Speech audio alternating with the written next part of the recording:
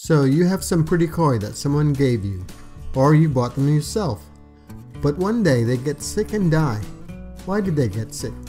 Is it the water? Is it the food? Is it something else? So many questions, but how do you get the correct answers? Sure, you could spend a lot of time reading books and searching the internet, but at some point you have to see with your own eyes and get your hands wet. You need to join a koi club.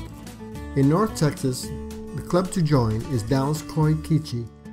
Founded in 2002 and part of a network of American koi clubs, we have many members who are experienced in koi keeping. Our members live all over North Texas, not just in Dallas. We now even have a fish vet. We have meetings at members' homes where we share lunch and admire koi. We listen to presentations from experts. We do hands-on labs on how to use microscopes and how to handle and treat sick koi. We share construction techniques on building ponds, quarantine tanks, etc.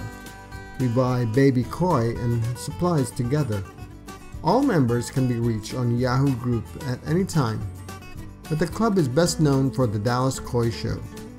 Koi shows are free, run on Saturdays and Sundays, where you can see some of the best koi in the Southwest.